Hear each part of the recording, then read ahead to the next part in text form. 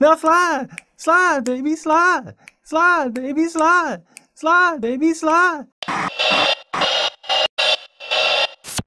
What's going on, PowerDirector peeps?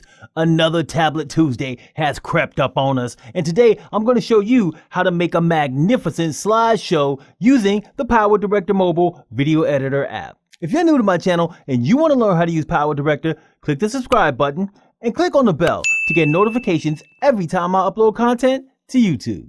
If you've been wondering how to make a slideshow using the PowerDirector mobile app, I want you to put hashtag slideshow in the comment section below. Here we are in the PowerDirector video editor app.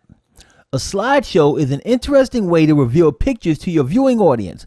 Rather than just having static pictures show up on the screen, in a slideshow, the pictures have random movements and transitions to keep the audience engaged. And in this video, I'm going to show you how to make a magnificent slideshow for your videos. It's time to slide.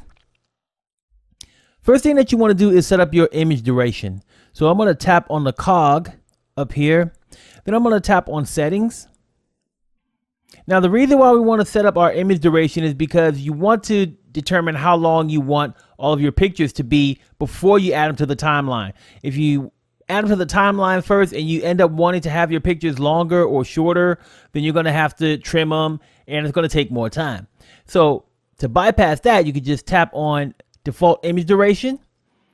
And then you can set the duration for all of your pictures that you add to the timeline. So if you want them to just be like a second, you can move it down to 1 second. I'm going to leave it at 5 seconds because I think that's a pretty good duration. And then I'm going to go ahead and tap on OK. And now I'm going to tap on back. Next, you want to add your pictures to the main video track. So just make sure that your playhead is at the beginning of the video track timeline. And then we're going to go ahead and tap on the media icon. Then we'll tap on the picture icon. And then we'll go to the location on the device that has the pictures. For this example, we're going to tap on pictures. And then you want to tap on the picture you want to add first.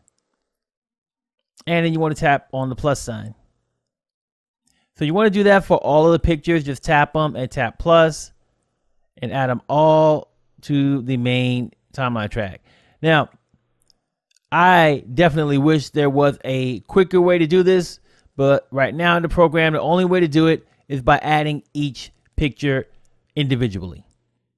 So if you got 30 pictures, 50 pictures, you're going to be doing this for a minute. Now, once you get everything added, you want to go ahead and tap on back and then tap back one more time. Now, when you add pictures to PowerDirector, it automatically adds some type of motion to each one of the pictures. So you can leave the motion like it is, and it'll probably be some type of random different motion added to each one of these. And you can do that if you want, or you can go ahead and change up the motion how you want it. So if you tap on the first one, and then you tap on the edit icon, you can tap on pan and zoom.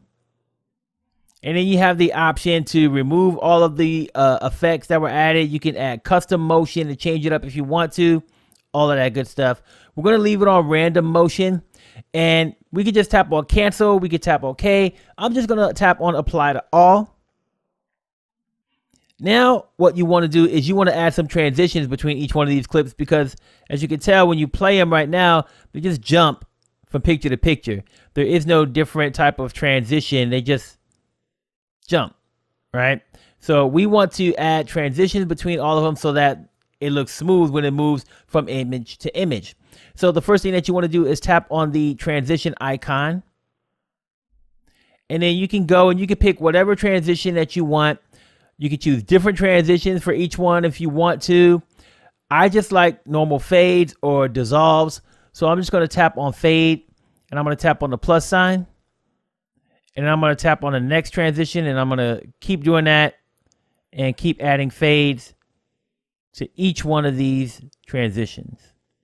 Once again, I wish there was a ripple transition option within the app, but unfortunately there is not.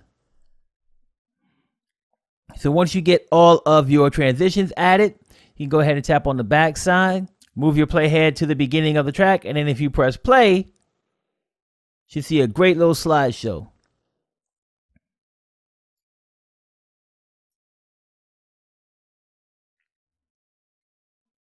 And that's how you make a magnificent slideshow using the PowerDirector Video Editor app. If you decide that you like what the PowerDirector Video Editor app can do and you want to try it out, I'll leave a link in the video description.